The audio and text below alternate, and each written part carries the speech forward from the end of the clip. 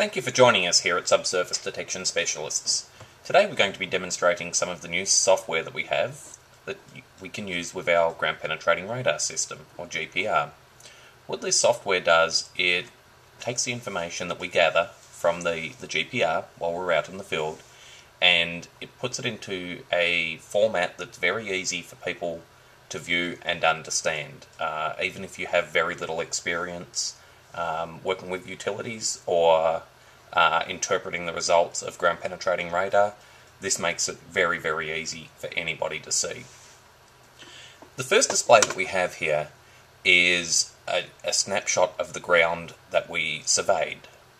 This particular vision came from a 50 by 50 foot area which we scanned in 2 foot increments, going left to right and then front to back.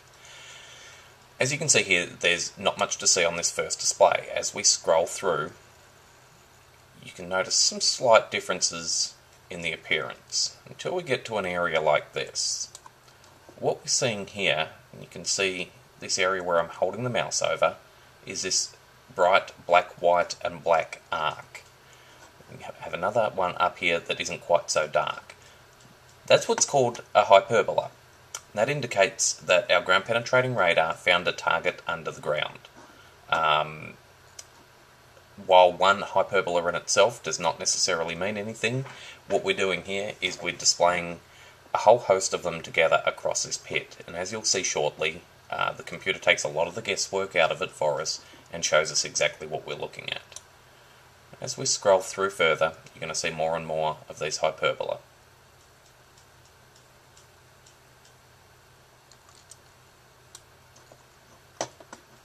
What we can do, I've already gone ahead and filtered all the information that we found here. This process typically takes about 1 to 2 hours in the lab to get it right before we have the information in such a format that we can easily present it to a client. What we're going to see here is exactly what the client would see. This is a sample of the report that we would give. Okay, so what you're looking at here is the entire 50 by 50 foot grid that we were working in. What I can do is I can zoom in and out, I can scroll left to right, move this grid around, and I can also go up and down as far as different depths go. This particular scan went to a depth of 8 feet, and as you can see here, as I start to go down, we can see different things appearing.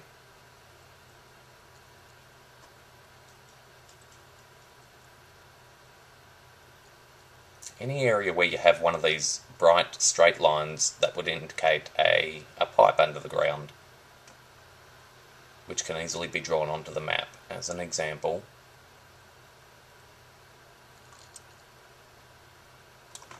we have one right here. As you can see, I can then draw a line onto it. That's going to indicate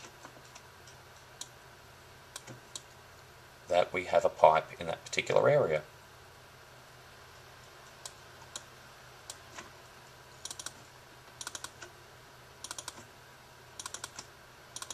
Another great advantage of this software is it allows us to change the colour of these particular pipes. As we all know, each different target that we find underground has a different colour that correlates to it. In this case, presuming that this was a communications line that we found, we could go with orange. Click OK, we have an orange line. This one here. If we were to presume that this was an electric line, we would colour that red.